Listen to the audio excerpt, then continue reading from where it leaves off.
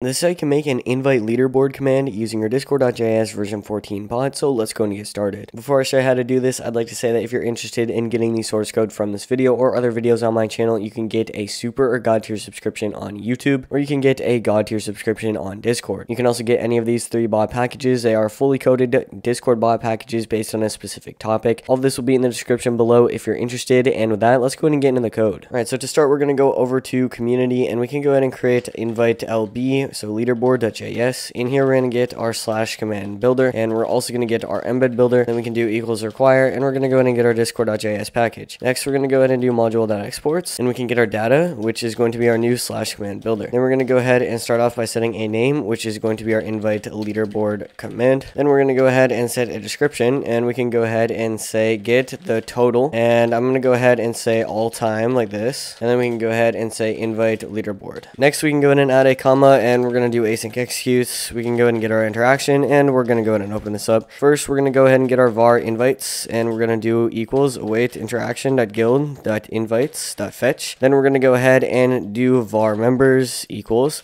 await interaction.guild.members.fetch. So we're going to go ahead and get our invites, and we're also going to go ahead and get our members. Then we're going to go ahead and write 2 functions. So we're going to do async function total, and we can go ahead and open this up. In here, we're going to do var, and we can get our user invites. So we're just going to do that, and we're going to set that equal to an empty array. Then we're going to go ahead and do await members.for each. So we're getting that member variable from above. Then we're going to get our member, and we're going to open this up. In here, we're going to do var u invites equals, and we can go ahead and say await invites.filter, and we can do u arrow function u.inviter ampersand, and we can say u.inviter.id equals member, and we do .user.id just like that.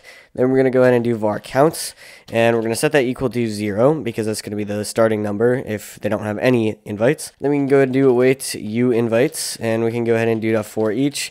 We're going to do async invites, arrow function, count, plus equals invite.uses. Then we're going to go ahead and do user invites.push, and we're going to go ahead and create our object. So within this, we're going to get our member. It's going to be our member.user.id, and we're also going to get our invites, which is going to be our count variable. So now that we've done that, all we have to do is come down here and return our user invites array. So after we do that, we are actually done with that function. Now we're going to go ahead and create our send message function, and we're going to pass in a message parameter. Within this, we're going to do const embed equals new embed builder. We're just going to go ahead and set a color, and that's going to be blurple, and then we're going to go ahead and set a description, and that's going to be our message parameter. Then we can actually go ahead and send this. We can do wait interaction to reply. We only have to get our embeds, so we can do embeds. We're going to get our embed, and we're also going to go ahead and set informal to true on that message. So next, we're going to go ahead and actually filter all of our invites and format it as we need to. So we're going to do var leaderboard equals await total, just like that. So we're going to use our total function. Then we're going to do leaderboard, so we're going to get that variable, and then we can go ahead and do .sorts. We can do a comma b, and we can do an arrow function, and we're going to do b invites minus, and then we can do a invites just like that. So now we can do var outputs equals leaderboard.slice, and we're going to go ahead and get 0, and we can do 10. So by the way, this method is very similar to the method that we used in our message leaderboard system. It's pretty much the exact same thing, but we are doing this with invites. Then we're going to do var string, and we can do var num equals 1.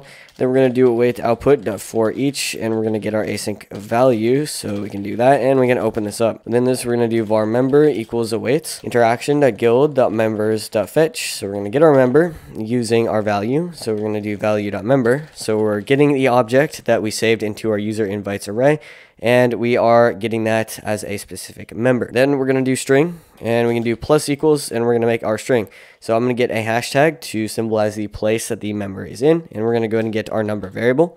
Then we're going to say member, and we're going to go ahead and open this up, but first we'll bold it, and we can say member.user.username, and then we can finish that bolding, and we're going to do a comma, and we can say total invites, and we're going to do a \tick, and we can go ahead and get our value.invites, finish that off, and we can do a \n outside of that as well. So now that we have our string, all we have to do is change our number variable. So we can do num plus plus just like that, because every time this runs, we need to add 1 to this so we can accurately update our number here in terms of the placement. And we're only going to be filtering through 10 users because that is the size of the leaderboard. If you'd like to make that bigger, all you have to do is just change this number here. You could technically go higher, but I think 10 is a pretty good number, 1 through 10 out of the entire server. Then we're going to do string equals string.replace. We're going to go and get undefined, and we're going to go and replace it with nothing. We're doing this because for some reason this logic here puts an undefined in at the very beginning, so we can just take it out and it doesn't really cause any problems. So now all we have to do is send it. So we can do await send message, and I'm going to go ahead and get a globe emoji, and I'm just going to go ahead and say total invite leaderboard, and I'm going to go ahead and finish that bolding, and we're going to do \n/n, and I'm just going to go ahead and simply get the string variable just like that. So with that, we are actually done with this entire code. So let's go ahead and save the file, restart the bot, and test this out. All right, so over in the Discord server here, we can actually go ahead and test this out. So let's go ahead and get our invite leaderboard, and I'm actually just going to go ahead and send it. And as you can see here, we're going to get our invite leaderboard. So we have members 1 through 10. Some of these obviously have 0. In fact, most of these have 0 invites because it's a pretty small server. But as you can see, it is ordered from least to greatest within invites. Next, it's just going to be random, I guess, based off of how the member was fetched in the original array when we first got them. But now let's actually go over to a bigger Discord server, and I'm going to go into the bot commands channel, and I'm just going to go ahead and get our invite leaderboard, and we can go ahead and send it. And as you can see, now we have a little bit better statistics. So obviously the first member is me with 17,000 invites. I know that's kind of crazy, but I guess I have that many from the YouTube channel. And then it goes 7, 4, 3, 2, and then 1, and then 0 after that. Again, 1 through 10 with the member in bold and their invites. The main point I want to emphasize here is that it is ordered from greatest to least, and it only includes 10 members. So that is important to keep in mind when formatting this, because technically this is pretty easy to do. You could just fetch them all and send it. But in order to get an accurate leaderboard, you have to do the correct job filtering from least to greatest. So that is part of the function. So just make sure you got that right. Otherwise, this will not work properly. So that's you can make an advanced invite leaderboard command for your Discord.js version 14 bot. If you do need any help with this, go ahead and join the server in the description below and use our help channels here, and we'll be happy to help you out. And you might as well just join anyways, because this is a pretty good coding community. And with that, I will see you guys in the next video.